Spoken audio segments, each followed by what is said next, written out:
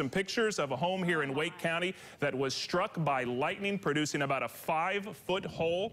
There was some smoke. The fire department came. This house now has a new skylight. And as you can see, first responders were on hand. And not only did it put a hole in the roof, but it also caved in part of the ceiling from the lightning explosion. And it blew out the thermostat on the AC. I have these pictures because this is my house. Oh, my goodness. So, yes, even a meteorologist can be caught in the dangers. The storm was not severe, but the lightning, as we've talked about for many weeks now, can be just as dangerous. Yeah. So take care. Make sure your home is ready. Make sure your family's ready for stuff like this, because you never think it's going to happen to you.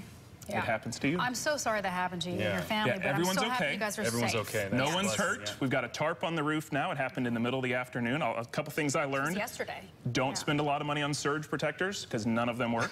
We've got to get new TVs. We've got to get a whole bunch of new stuff, but like I said, we're safe. Know your insurance, too. Know what that deductible is, because when things like that happen, you got to pay it so everything can get fixed. Right, struck by lightning. My goodness. All right. All right, well, Wes, thank you. Be careful out there today. Yeah. Well,